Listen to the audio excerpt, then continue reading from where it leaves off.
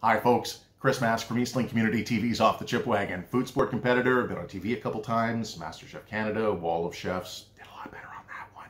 I compete with Broken Antler Barbecue, both in the United States and here in Canada. I've been to the World Food Championships a couple of times. Basically, I'm a foodie, I like talking food. So when the Greater Sudbury Public Library Services asked me to do some cooking videos for you, I was like, yeah, absolutely, love talking shop. And today in the shop, we are going to talk about burgers, hamburgers. People do them differently. Is there a right way and a wrong way to cook them? Well, technically it comes down to some technique, but also it comes down to your own personal preference. And you can see that when you look at the commercial franchises out there, like the Clown, the Redhead, or even the King, and then the independent people out there. There's a lot of chip stands out there that I've been to that really do know how to cook a good hamburger. But it also comes down, like I said, to your own personal taste. Where did hamburgers come from? If you take a look back, 4th century Roman times, they printed something called the Apicius Cookbook. And in it, there's a recipe for something which kind of resembles a hamburger in a way. Isikia omanatata, if I pronounced that right. Essentially, it was a baked meat patty that had pine nuts and peppercorns in it. But the hamburger, people say that, well, comes from Hamburg, Germany, when the 19th century sailors did trading with the Baltic provinces in Russia, and they came back with beef tartare. You know, bits of meat that have been diced up. Now, tartare was served raw, but people have heard of it. I mean, even Jules Verne and Michael Strogoff, his 1887 novel, mentions it. And the English, in medieval times, they were doing mincemeat, right? But the actual hamburger from Hamburg, Germany, was when they took this tartare, realized they didn't like eating it raw, so they decided to fry up these patties made of this cut up beef scrap. But hamburgers, North America. Now we're going into state fairs. And I mean, there's a lot of history here because everybody wants to stake claim to this thing anywhere between 1885 to 1904. And if you go according to the Library of Congress in the States, then Louis Layson, he's the one that technically invented the hamburger when at a state fair, he sandwiched a meatball between 2 slices of bread. Family still serves it up that way at their generational restaurant, which is still operating. If you ever get to New Haven, Connecticut, you might want to look that up.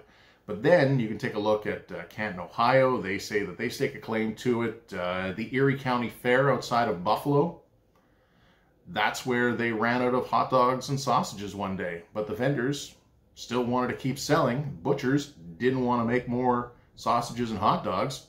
So they ground up some meat, which was beef, formed it into more of a sausage really looking thing than it was a hamburger patty, but they put it between some bread and boom, that technically is a hamburger. Whatever you want to believe, whatever you want to follow, at the end of the day, this is something which, like I said, is very near and dear to a lot of people. So in today's video, we're going to talk about a couple different ways to make hamburgers. And we're also going to do a meatless option as well, because I've got a great vegan recipe. And I'm telling you, you're not going to miss the beef in this one. This has been one of my go-to recipes whenever I have to make a vegan patty for somebody for years and years and years. Really simple, really easy to make. So let's start with some essentials and some basics when it comes to hamburgers. Meat quality. Don't cheap out on the meat.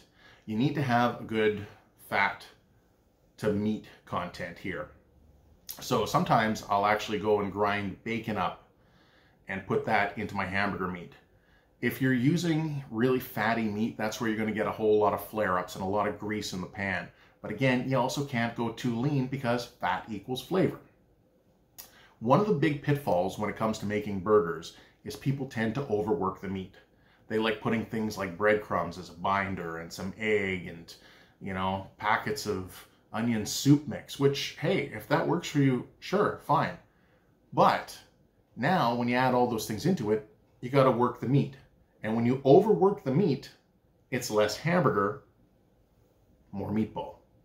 So you really got to be gentle with how you treat your meat when it comes to making hamburgers. So a good quality, good cut, if you're using, you know, brisket trimmings, if you're using your own chuck that you're grinding yourself, really does go a long way for an excellent burger patty. And you'll see the difference. I mean, even if you compare it to those franchise ones, which you can find out there if you're going to go through a drive-through somewhere.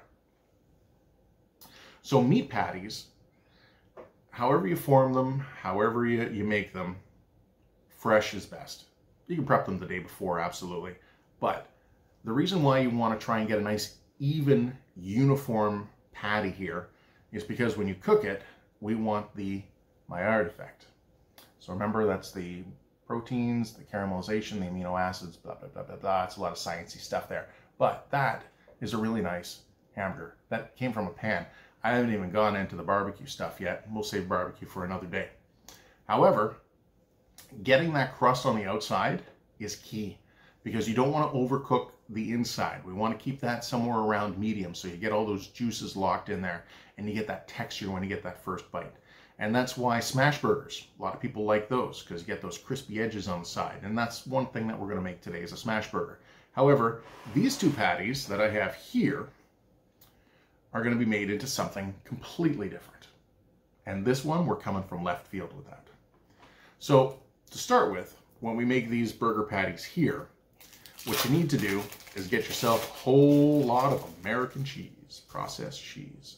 Because what we're going to do is we are going to build a little house around these patties with this cheese.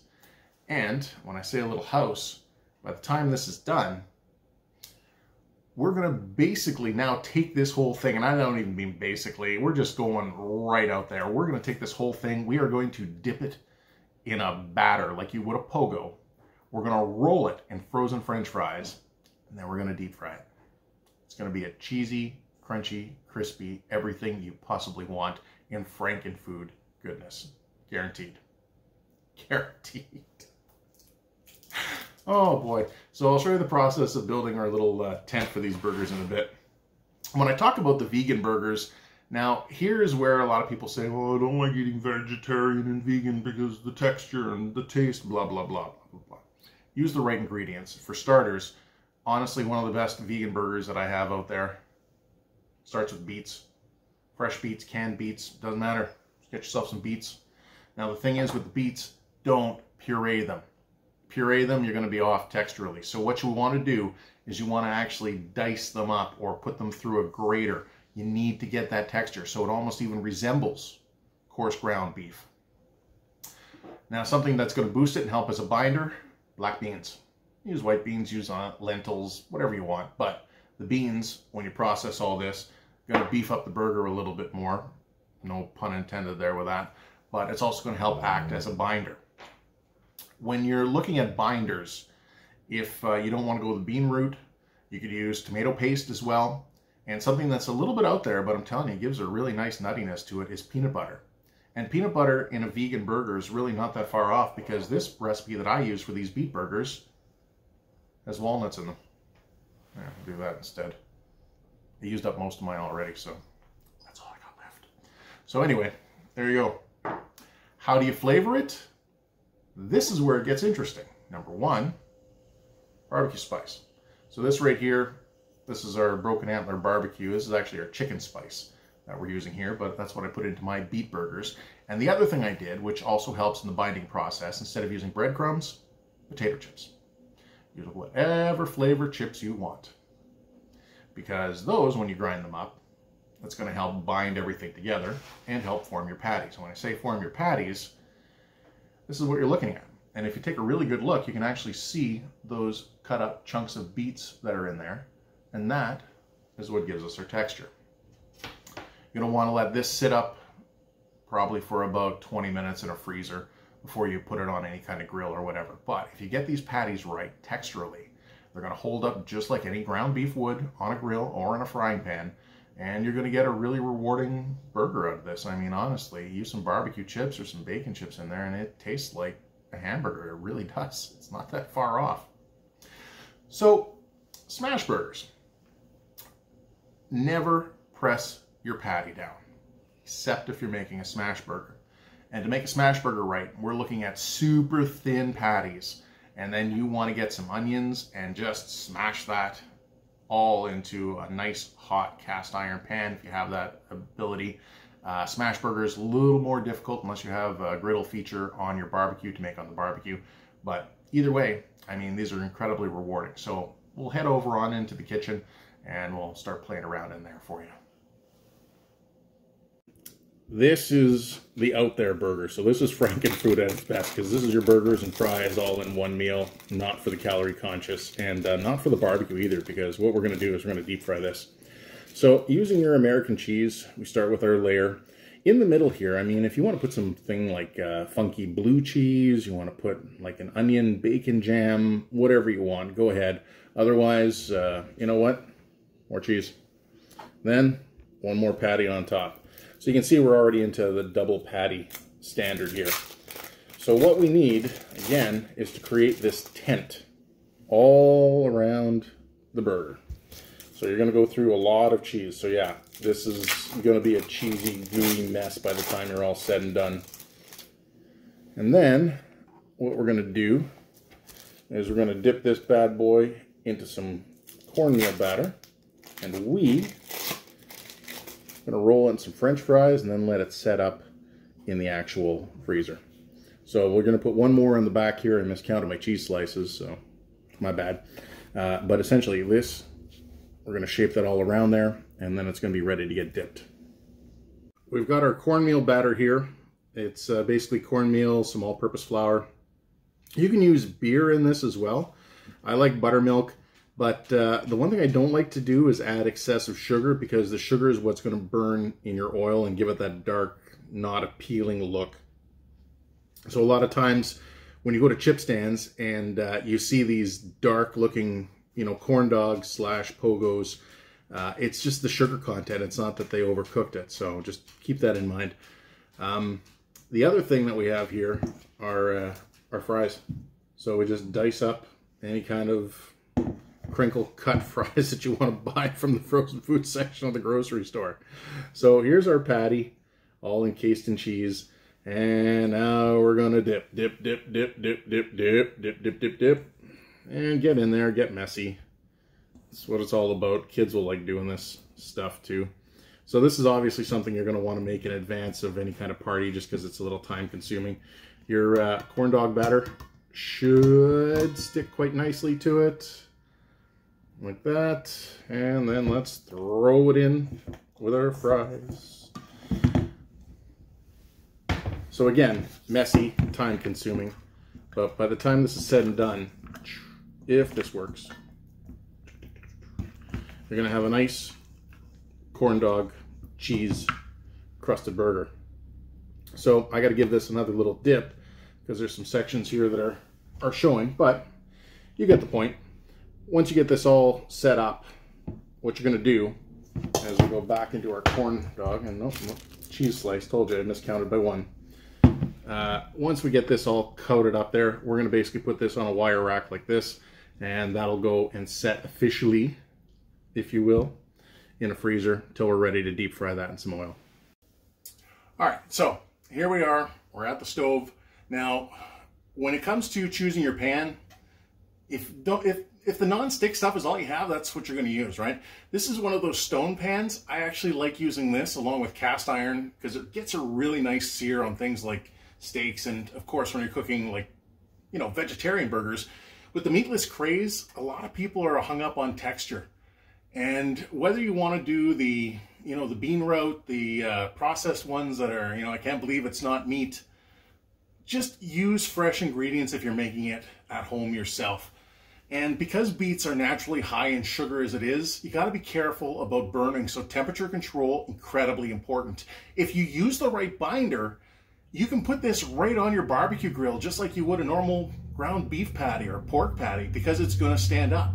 When we cook this, we want to get a nice crust, flip, and get a crust on that second side. A little bit of avocado oil is in the pan here, just because we want to crisp up the edges.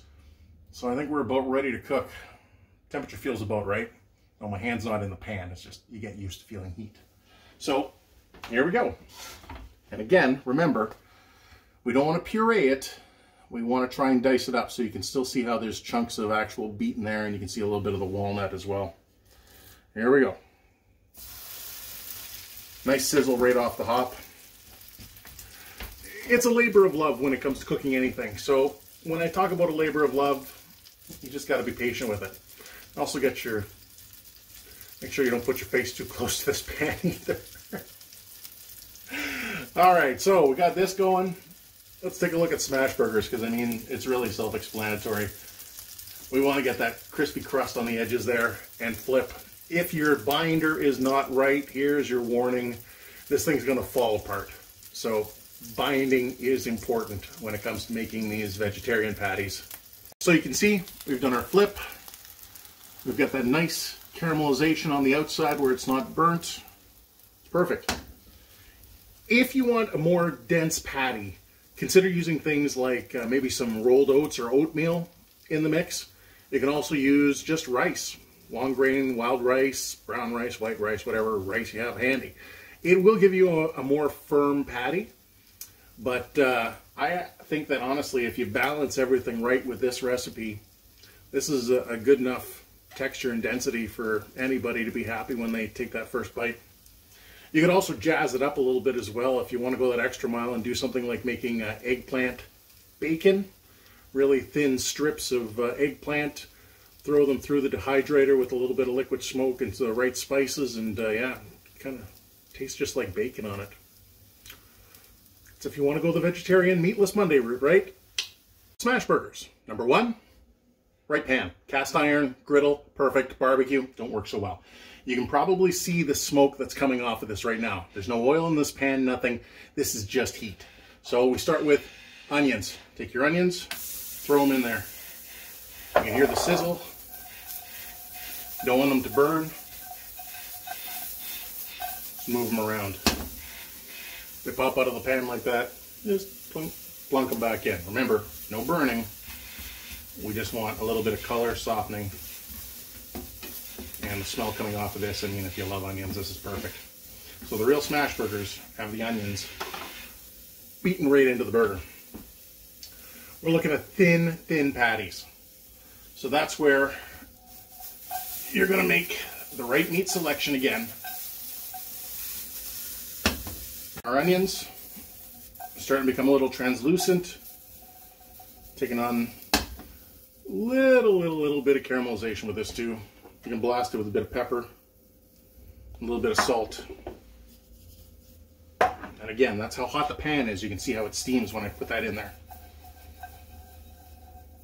So when we're ready, just kind of get them as close to the middle of the pan as you can.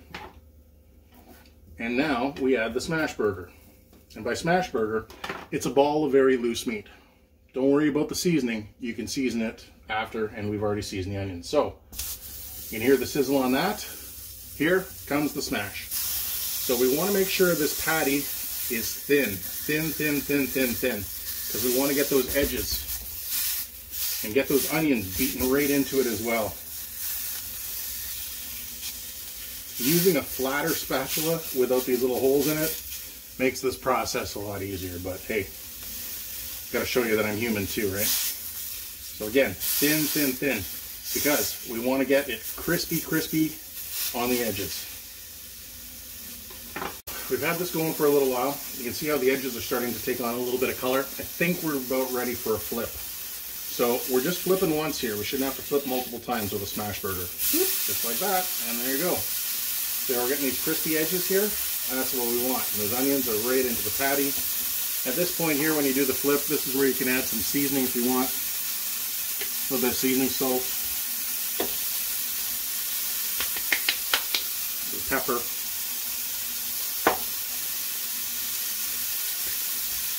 But there's no need to overwork a burger. So when you see these people making burgers that aren't smash burgers, where they're taking their spatula and they're just hammering down on that, you're pushing all those juices out, you're going to dry up your burger. Don't overwork the meat. Just let it do its thing. And again, because these are thin patties, they really don't take a whole lot of time. This is the point here where you can throw on a piece of processed cheese if you really want. It's entirely up to you. Hey, it's your burger, your life. Leave on the edge. Shine on, you crazy diamond. So, now we've got our monster. If you have a deep fryer, great. Otherwise, pot with some oil in it. That's all you need. Remember, we let this bad boy set up in the freezer. So this way everything's going to stick a little bit more. And it seems a little big for the pot. It probably is, but I ran out of oil, so not much I can do. There we go.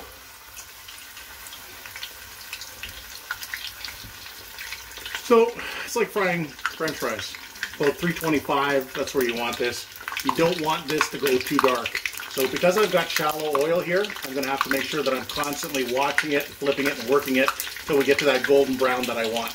But once it hits that golden brown, I know the batter's cooked. We already know the patties inside are cooked. That cheese is going to be melted. This is going to be a wonderful Frankenfood burger. All right, so smash burgers fried, beet burger fried, and then the other monstrosity, well, that's deep fried. And you'll see how they all showed up. Remember, cooking technique, really important. Don't smash down on your patty. You're just going to get rid of all that juice. With the beet burger, you want to make sure that the beets have been shredded. So you got that texture in there. And then that little bit of char on there is going to give it that smoky taste. Same thing with using like bacon chips or barbecue chips. And it's all about the seasoning really in this. The nuts add that extra little bit of meatiness to it. And at the end of the day, throw a nice little vegan remoulade on there. And you can do that with veganese. Really not that hard to make. I'll include the recipe for that. But really, this is, oh, such a fantastic burger. Now, it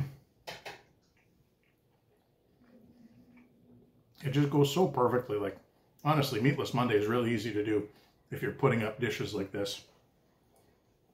Smash burger. We're using a really super extra large bun on this. Don't need to do that. But again, crispy edges, our onions are smashed right in there. Keep it simple. Hot peppers, lettuce, a little bit of mustard, and at the end of the day, oh,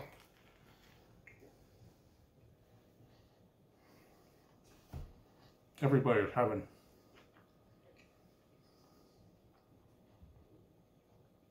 Let's go watch me chew for a minute. Finally, the monstrosity that we made. Because it's cooled, it's not going to be so cheesy and gooey, but there. Hey, look at that bad boy. This is what we wrapped in cheese, coated in corn dog batter, then rolled it around in little French fries, as you can see, the chopped up fries, then deep fried it. Frankenstein food. Frankenfood, whatever you want to call it. But boy, that's going to impress your guests right there. Serve it with a good dip. Anytime you're making your burgers, you want about a 160 internal temperature. Don't go over too much. You don't want to dry it out. And remember, do not overwork the meat. When you do that, you're going to take a hamburger and you're going to turn it into a meatball. Do what you want. Salt, pepper, really basic seasoning for burgers. If it's a good quality beef, if you get it from a local farm, I mean, that's going to speak for itself. Always try to get your farm fresh beef because it really is a difference maker when you're trying to impress people with burgers. But at the end of the day, burgers mean different things to different people. So if you want to put your own spice blend in there, go for it. You want to throw a pack of French onion soup mix in it? Hey, who's to stop you? You want to do the whole vegetarian meatless thing. As we saw with our beet burger, really, you don't miss the meat for it. Find something that's near and dear to your heart. Put your own personal spin on it. And people will appreciate it, whether they're coming for dinner or for a backyard barbecue. A little bit of effort really does go a long way. Thanks for watching once again. If there's anything you want to see me talk about in the future, by all means, fire me off a message through social media, whether it's Instagram or Facebook, or contact the library. They'll get in touch with me. They know how to find me. They've got like a bat signal. Except for me, it's the fat signal. Still gets my attention. Folks, have a good day. Take care. Okay, here's a little quick side note there. Just look at the texture on the inside of this beet burger. It's fantastic. You're not going to miss meat with this one. Trust me.